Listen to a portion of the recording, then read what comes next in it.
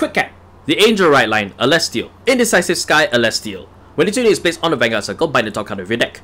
White Wings continues on the Vanguard circle. When you write from your right deck, you may Soul Blast 1 instead of choose a card from your hand and discard it. Black Wings continues on the Vanguard circle. This unit cannot be attacked by opponent's grade 1 or less rear guards. White Wings is active if your bind only has odd grades, and Black Wings is active if you only have even grades. New mechanic, White Wings and Black Wings. Activate certain skills depending on the grades of your cards in your bind zone. White Wings looks for odd cards, while Black Wings looks for even cards. Grade 0s are considered even cards. This is really interesting and changes up the deck's plays depending on whether black or white is active. The grade 1 shows that greatly, and this right line's decks can definitely be skewed based on what's in it.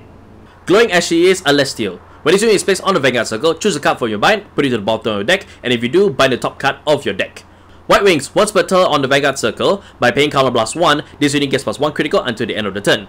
Black Wings continues on the Vanguard circle. During the battle that this unit attacked, your opponent cannot call trigger units from hand to Guardian circle.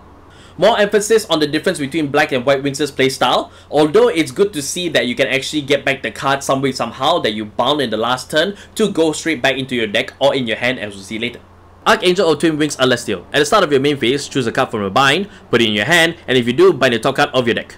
White Wings continues on the Vanguard circle. During your turn, this unit gets +5k 1 critical. Black Wings continues on the Vanguard circle. During your turn, all of your opponent's units get -5k.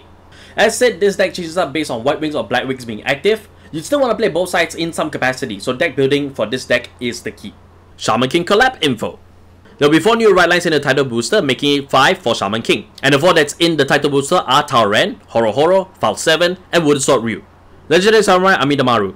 Continues on the Vanguard circle. During your turn, if you have a Vanguard with your Asakura in its card name, this unit gets +5k, and if your Vanguard is in Oversoul, this unit gets +1 critical. All Spirit cards will have a base critical of 0. Fighting with his comrade, Yo Asakura.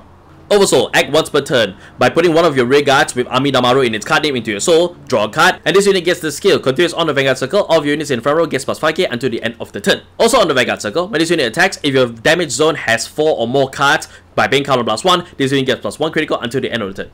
I have to put the 2 cards together since Amidamaru and Yo goes together 1-to-1, but this is actually a very strong combination for the trial deck that's coming out for Shaman King. Also, Sora o yuke, yume no mannaka wo